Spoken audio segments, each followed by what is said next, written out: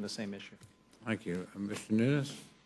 Thank you, Mr. Cole. This whole issue of state preemption is just a false red herring put up by the left because they know what they've done to our region is wrong.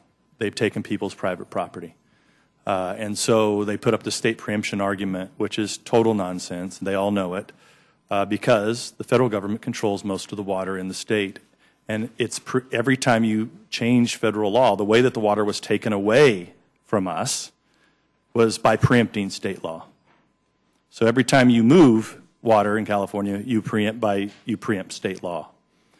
So, for example, probably the best example, and I would actually go along with all this preemption stuff if San Francisco and San Jose and all the Bay Area, if they were willing to give up their water and ship it out to the Delta to protect the fish that they so love, they claim to love, I'd have some respect for them. But I don't think a lot of people in this country understand that part of Yosemite was dammed up by this Congress, federal preemption. That's water that should go to my area, and they conveniently pipe that water and use it all over the Bay Area, which is a desert, drier than ours. So you want to talk about people who live in a glass house? There's another one. I don't see anybody, they want to protect the fish, they want to protect the salt in the Delta. Great. Send your water out there. We'll pump it up from the Delta over there too, but they'd have to live under the same regulations. So, you know what this is about? This is about talking about 10th Amendment, states' rights, as a red herring to try to scare Republicans because they know we have the votes to pass this, and they know the Senate doesn't want to take it up. Why? Because they don't want to be exposed that they get their water from the same place that we do, except they have preempted state law for 100 years. A couple of quick points. First, I owe you an apology, Mr. Huffman. I misreferred you, and my good friend brought that to my attention. I apologize. I've been called worse. Look, I have enormous respect for my friend, Mr. Nunes. Well, you're all my friends, but particularly Mr. Nunes and Mr. Garamendi. I know better, clearly, than I know you, Mr. Huffman, but I look forward to making friends with you in the future. And it is unusual, I must say. My experience has been states are usually big transgressors on Indian water rights, not the big defenders. And it's been more often the federal government that's been, as bad as its record is, more likely to defend tribal water rights. But anyway, that answered my question, my concern. Thank you, gentlemen, very much. And Might I, through the chair, just offer a quick clarification? Does the gentleman wish to engage? On your name or? No. Mr. Cole holds time. Gentleman, I certainly yield. There's an important clarification of California water law. The Constitution of the state of California provides that all water in the state belongs to the people of California. It is not private property. That public resource is then allocated and administered through the State Water Resources Control Board.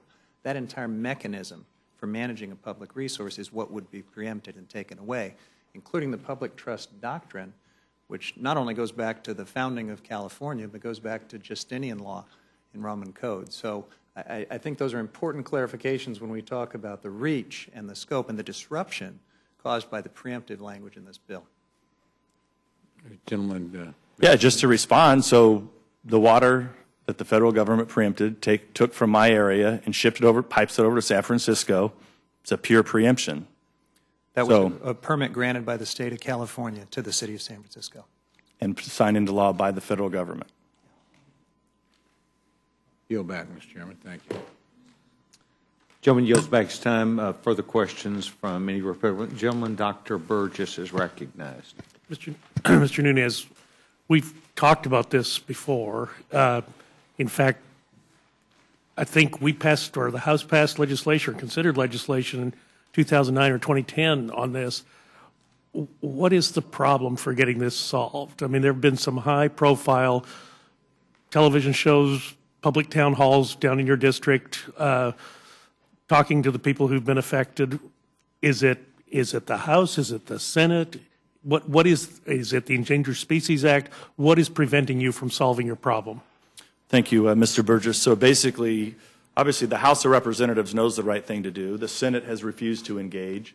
It took Speaker Boehner coming out to the Senate had to respond to the Speaker of the House.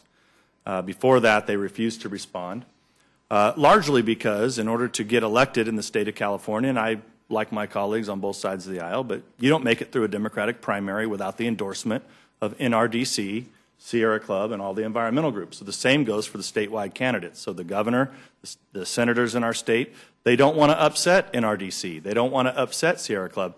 And I understand why. People have made millions. The lawyers for NRDC have made millions off of this water. They're rich.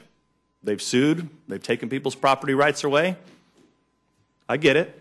But at the end of the day, my constituents lost their private property rights in this, while others got rich and others get water for free. And some of the most